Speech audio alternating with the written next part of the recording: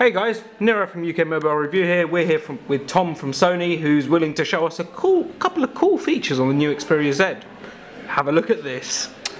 So the design obviously is stunning. You've seen the water resistance on it.